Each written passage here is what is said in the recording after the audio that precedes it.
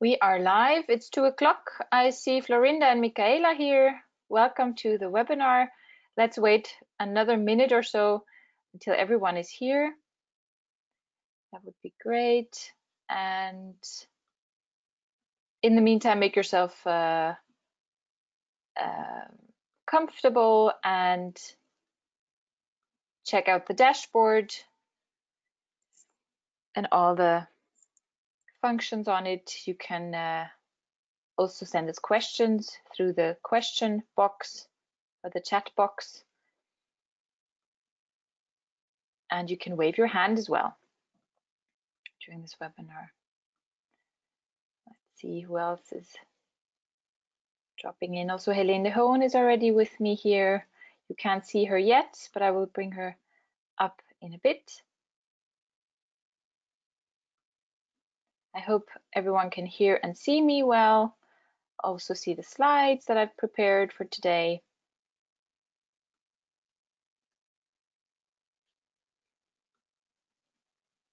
Let's see. Excited to be here today. This is our first webinar for this academic year. So we're firing up this academic year with this now. And it's good to have you here. So I think let's just get started. Well, welcome. My name is Ula. I've invited you here to this webinar today. I work for the Master Performing Public Space. I mainly do the recruitment and the international relations for this master program, and I'm happy to have you here today. I will just hear a quick overview of what we'll talk about today. I will give you an introduction on the Fontys Arts University overall, of which we are part of. We'll show you a quick video of the premises. Then, of course, more about our master program, Performing Public Space, the structure, which is quite unique, and the setup. I will show you a quick clip of one of our boot camps, which I will get back to you later about that. And as mentioned, we have special guest Helene de Hoon here. She's the head of studies. Then I will quickly give you just an update on the application process and some important deadlines. And at the end, we will finish with an open Q&A. That's the time where you can comment. You can send us questions through the chat box, and we will be sure to answer all your questions regarding this master program. So this is, in a nutshell, what we'll be up to today. So let's get started. Fontys University is one of the largest universities in the Netherlands, actually, and we are the arts department, basically, or the arts institute of this university. We're located in Tilburg, and we offer 15 arts programs, and 8 of which are internationally oriented, and we cover pretty much all the art forms there are, from music to dance, theater, and of course also our Master Performing Public Space. Just to give you an idea, here we are on the map. We are located in the south of the Netherlands. There's Tilburg. We are a mid-size university city, quite vibrant, and really pretty close to the border of Belgium. And now I will show you a video of the building.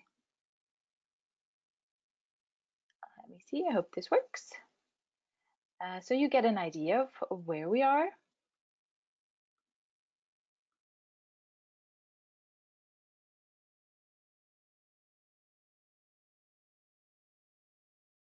So we're flying here over city center Tilburg. This is pretty much, this is the main entrance of the university. Here you can see flying through there to the main reception.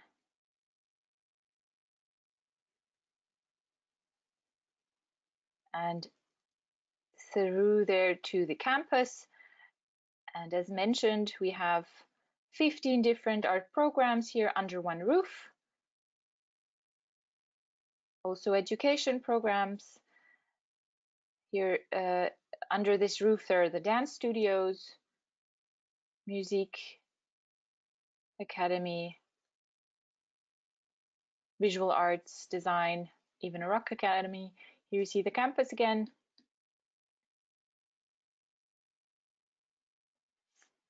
And this is where you will be spending your time during the boot camps. I will explain that a little later, but this will be for a few weeks, a year, your headquarters, where you will be attending lectures and workshops or using the library. All right. I hope this gave you a bit of an idea where we are. And now a little bit more about our master program. That's why we're here for, of course. The application is now open for the upcoming year for 2020-21. We kicked off in 2017, so we're a pretty new program, master program, and so we're in our third year now. And this is a quick overview of the team. Helene de Hoon, we have her here today with us.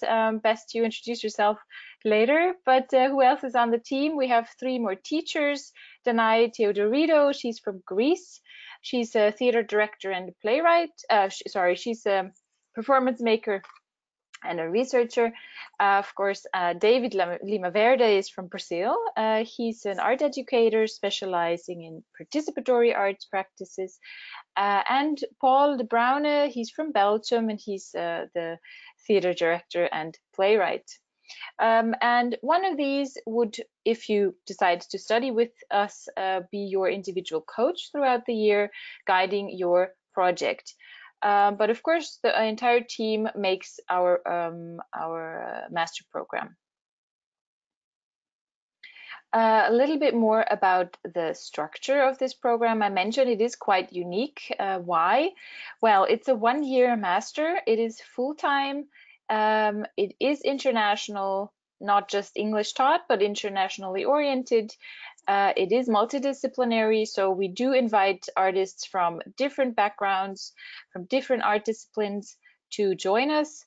And we are a blended learning program. So the majority of the program happens online, and the other part happens on site in Tilburg during the intensive weeks that we organize throughout the year. There will be 3 intensive boot camps in the year, usually October, January, and May, where everyone will come together on site and attend classes, attend lectures. We invite international guests and artists to work with you. And of course, the teachers will be there, and you will do field trips, all sorts of things. So this is really the most fun part, of course, where the magic happens, where everyone comes together. At the core of this program really sits your individual project. With this project, you would apply to the master, and the coaches, of course, your peers, all the body of knowledge that we provide, so the theory, and of course also all our international partners or national partners, of course, researchers, artists, or organizations will have impact on your project. And that being said, of course, you apply with your concept, but we do encourage you to take advantage of all this input and develop your arts project further. I told you that the majority of the master program happens online. You will be getting a login, an account with Project Campus. This is the platform we use, where all our students are connected, and of course with the teachers, with each other. And this is the space where you will be chatting with each other. There's a forum space. There will be assignments on here. You will be able to upload and download materials and exchange with your peers and teachers. of course, we also do live webinars and lectures online. And we really feel strong about keeping a very close relationship to our students and interact and engage constantly with you while you're back in your home country, probably working on your art project. But not necessarily, of course, you are free to also move to the Netherlands throughout the year. But this platform will be your main source and your main window to the program. But of course, besides that, we organize the boot camps, and these are the intensive weeks that I mentioned before. And I think it's a good idea to show you a quick trailer just to give you a feel for what we're up to in those intensive weeks. This is a trailer we made of the first year, so enjoy.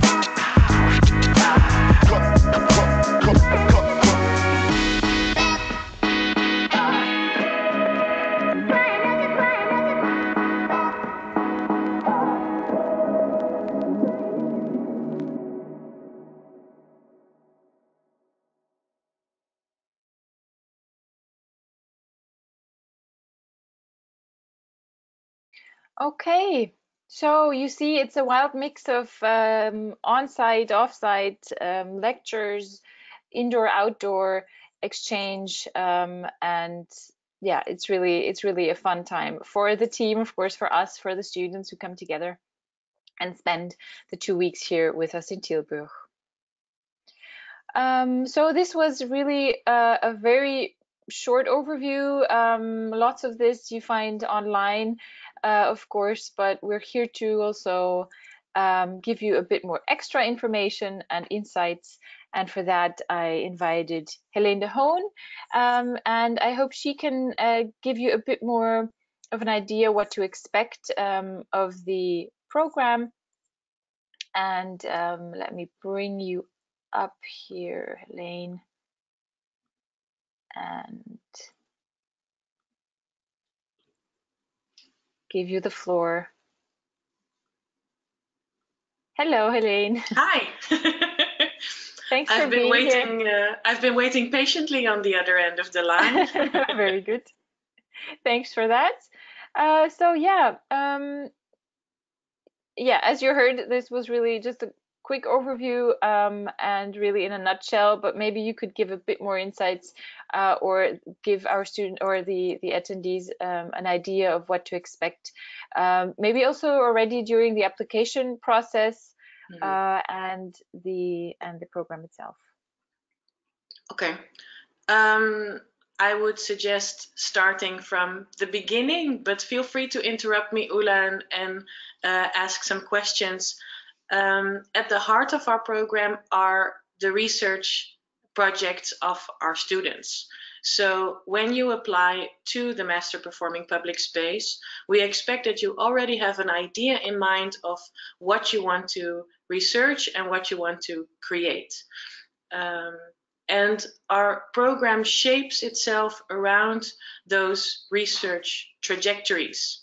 So we try to react on the topics that the students are interested in, are involved in, are working on. And of course, we have our own, Ula mentioned already, body of knowledge. We have three clear lines within our program, namely public space discourse, obviously, artistic research, and co-creation. And we have assignments that are following those lines. So, important to mention, we start with you, your idea and your work. There is a body of knowledge, a line of content that we think is important for our students to follow.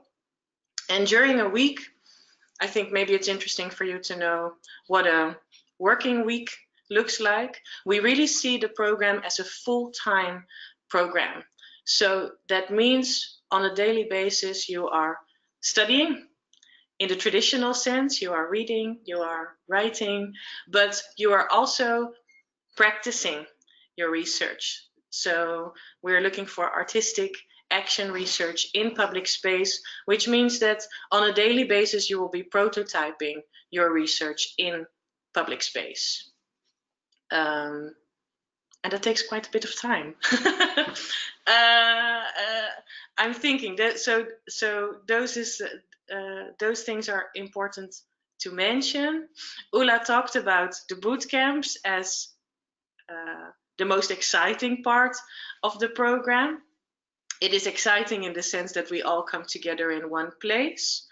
During the year, you are working mostly on your own project, focusing on your individual research.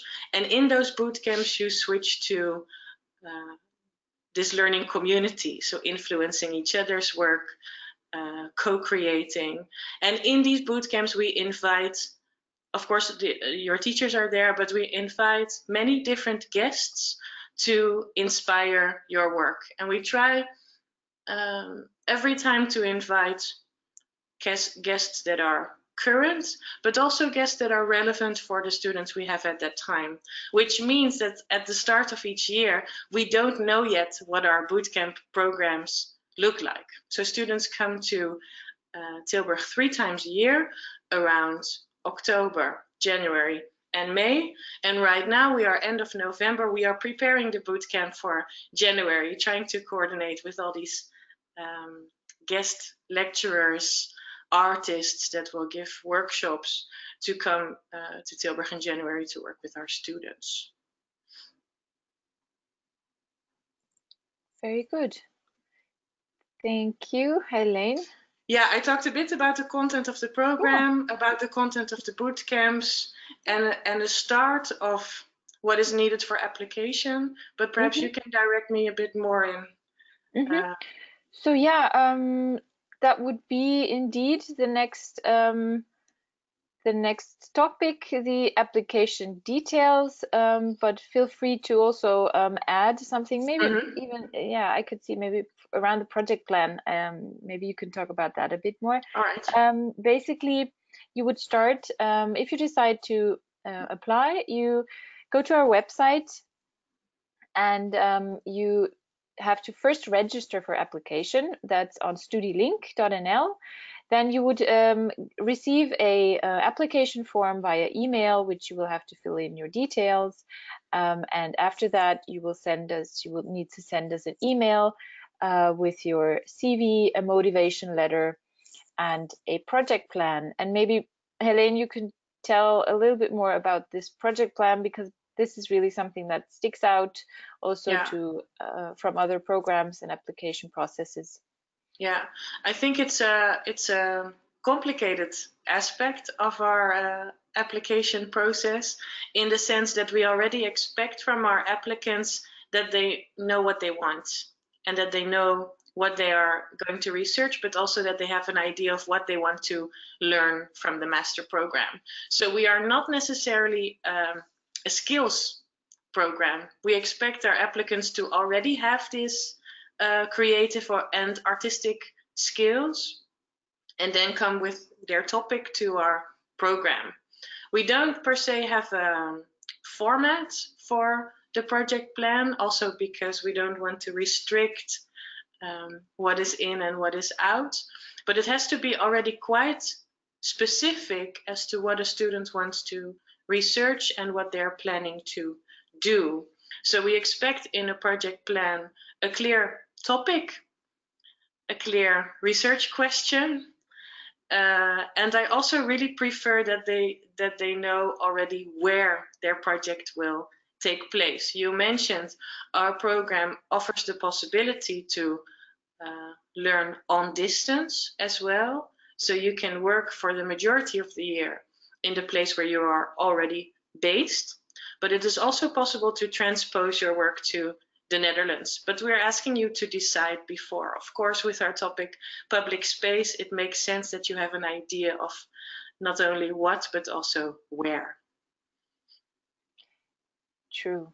And of course, also always appreciated in this project plan are visuals, sketches, video links, or reference materials that give us a bit of an idea. Yeah, I think in this overview, it doesn't mention portfolio, but we do ask for portfolios. Yes, yes, I yeah, forgot to add that in there.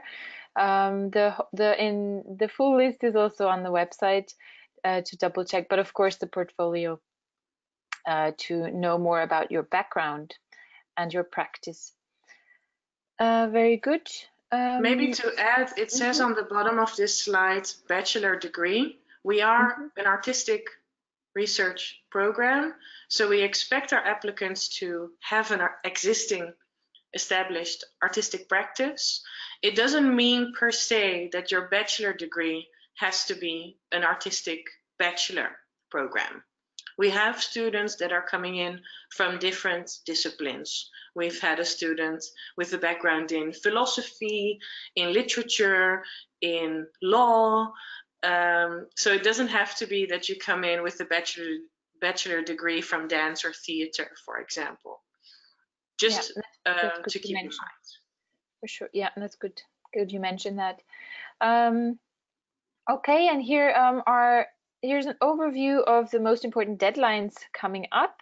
Just as a reminder, we have a early review deadline, which is February 28th.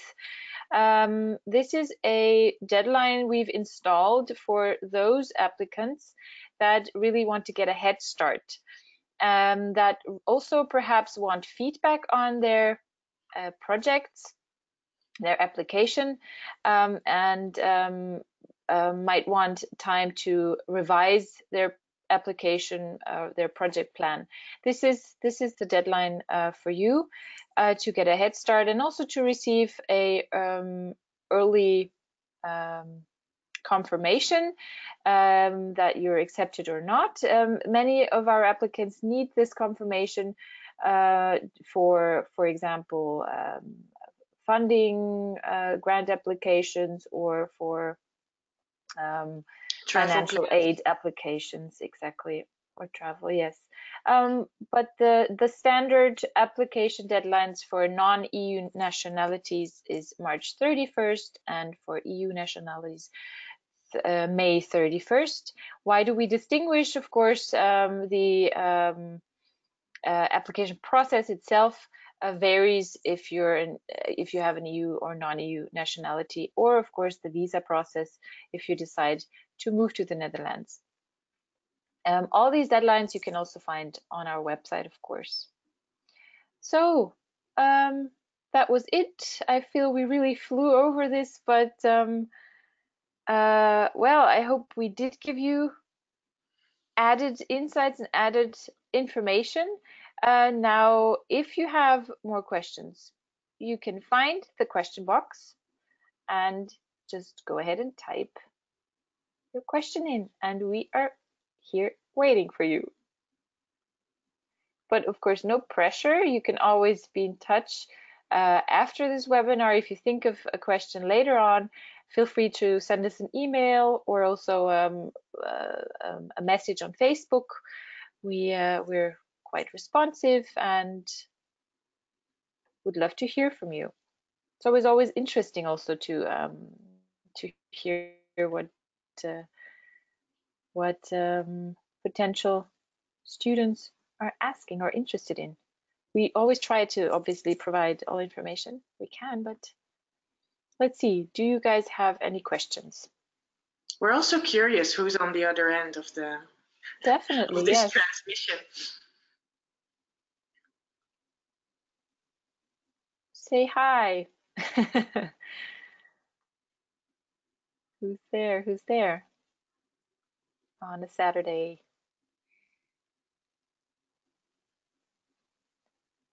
And if there's no questions, then I guess everything was clear, but feel free to say hi. Oh, hello. Thank you, Ula and Helene. I don't have any questions for the time being. You have answered my main question about the bachelor requirements. That's Okay, very great. good. Thank you, Florinda, for your message and for taking the time.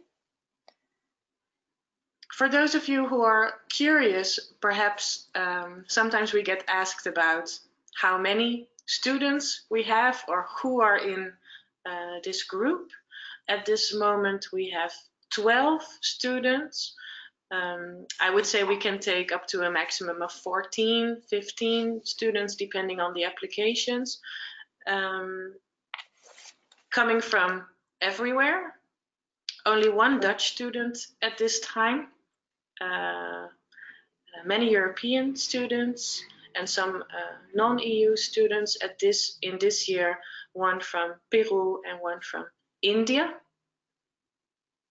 But we've had students from Brazil and China in the past and all over. All over, really, yes. It's always interesting. Yeah. How things come together, and also that influences the group dynamic definitely a lot. But it's one of the positive feedbacks we get from students to come into this interdisciplinary group, but also this international group with all these different backgrounds and perspectives. That is a welcome addition to their research, because of course we have as practitioners an idea about our own work in our own public space, but the work can change fundamentally if you transpose it to a different context. Also, if you're talking about what is possible and allowed in different contexts. And we have very interesting dynamic discussions about that when we come together in Tilburg. We have another question here from Michaela. That's a very good one, actually. Thank you for your talk. I'm wondering why my background is in maker studies with interest in public space, but how important is performative aspect for studying at your program? Well, we can have an interesting talk about what is performativity or what is performance. I think what is important to mention is the title of our program is Performing Public Space, and it's not performance in public space or performing in public space. So we're talking about the public space that is somehow performative or performed by how we act or what we do in public space. So sometimes we get in a confusion about performance in public space being theater or dance or music, but we're talking about artistic intervention in public space in whatever form. That's also why our program is interdisciplinary. So there's a great range of possibilities. And in our artistic research line, we ask students to prototype different forms of artistic intervention in public space. And very often I see in students that these interventions start with being in conversation with people in public space. And there's not really much else happening yet rather than being in relation in this specific context. And then later it starts to shape itself more into an artistic product, whatever form that may take. Or artistic process, I should say, but also product. Thank you. I hope this was clear. That is great. Thank you. Oh, good.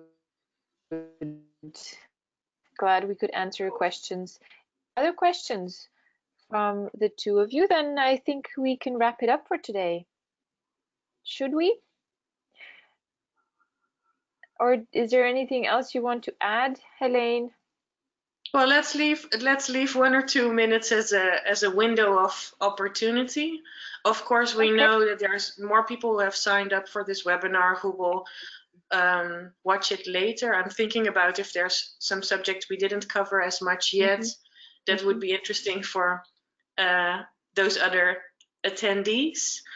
I think it's important to stress that you can always reach out to our program if you want to have more information. It's possible via email, via Facebook. We are quite fast to respond. And we're also happy to set up individual Skype calls to talk a bit more about your application or if your research is a good fit for our program. Because that's important, of course. Because we are so focused on the content that the student is bringing in, you have to figure out if our way of working is fitting for your needs. Yes, true. Very good. And also I would like to mention that this is the first webinar of this year and part of a webinar series. This was the introduction of our program. The next webinar will be about artistic research, which is core to our program. And the final webinar will be about the student project, the current student projects that are being developed within the program. So we will have some of the teachers here and some of the students also attend the upcoming webinars to talk about their work and their processes. So, but all information you can find on the website and of course on Facebook. Yeah, I guess we can call it a day for now. I think we've covered quite a lot of ground. And if there are no other questions, then we will thank you now and hope to hear more of you. Be in touch, don't be a stranger. Thank you, Helene. You're very welcome. Have a good day. Bye-bye, everyone. Bye.